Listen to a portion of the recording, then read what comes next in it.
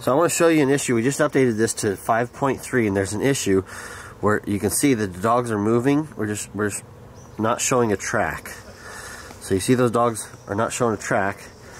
And if you look at this one over here, Bill, you can see this one is showing the dog's tracks.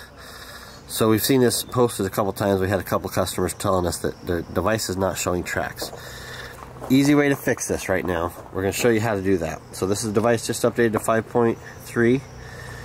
Go back to settings. No matter what usage mode you're in, I want you to change the usage mode. Now if we look at it, your tracks should be there. Okay? Now you can, if you don't like the driving mode, you can go ahead and put it back into dog mode, and your tracks should still be there. So that's a 5.3 software. There's some kind of issue with it when you first put the update on. It doesn't show you your tracks, and we want to let you guys know how to get your tracks back on your DriveTrack without doing a master reset. W Hunt Supply, give us a call if you have any questions.